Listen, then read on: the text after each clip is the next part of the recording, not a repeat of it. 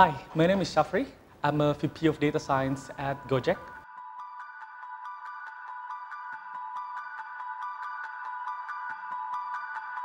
I've always been fascinated by math as a subject, and probably one of the reasons is that my father is a high school math teacher, so in a way math has been in my blood. I remember when I was in 4th grade in elementary school and I stumbled upon arithmetic sequence problems where the teacher asked us to solve twice differentiable arithmetic sequence. And being very stubborn, I tried to extend the problem into 4 times differentiable arithmetic sequence instead. So I asked for my father for help. However, instead of helping me to solve it, he tossed me a math book on the table. And that book was actually for university students and he wanted me to find the solutions myself. Maybe he meant it as a joke, but I actually spent hours reading the book and I got fascinated by a culmination of ideas in the book. That was when my interest in math started to grow. So another memorable story about the Math Olympiad in high school was when I was hospitalized right before the Southeast Asian Math Olympiad. So I got dengue fever and the doctor put an IV on my right hand. But somehow I still practiced by solving math problem with left hand in the hospital. So I feel like when I put my mind on something, I'll just do whatever it takes to get it. So just like when I wanted to pursue a master's degree in math overseas, I put my mind to it and I even imagined myself sitting on the grass and soaking the summer vibes in Europe.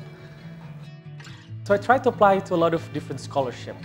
And fortunately, I had the chance to go to the University of Twente because I got a scholarship from the Dutch Ministry of Education.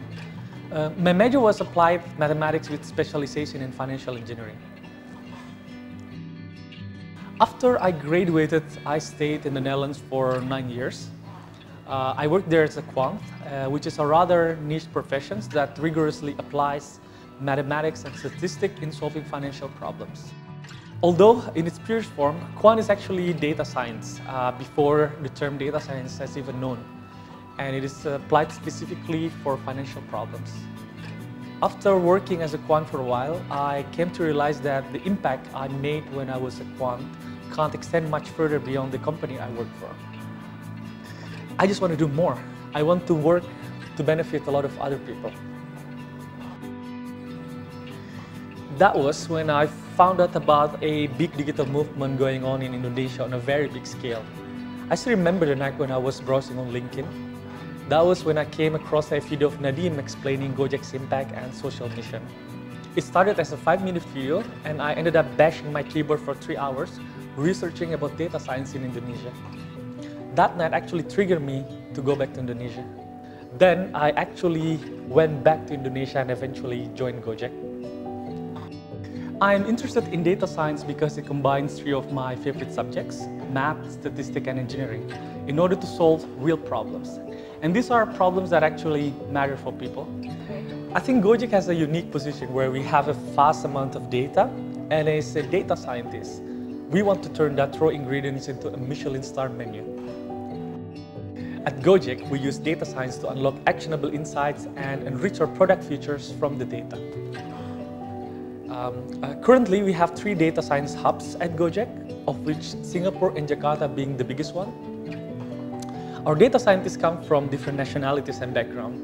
And one thing that I really like about having these versatile people at Gojek is that we all come together and try to solve meaningful problems at scale, be that on a whiteboard, through Slack, or during coffee breaks. The problem-solving traits are embodied within us. So being a data scientist might have not always been easy, but you have a lot of helpful colleagues to reach out. If you want to thrive at Gojek, I think you need to be data-driven, a good problem solver, creative, and technically rigorous. And you need to be able to play hard as well.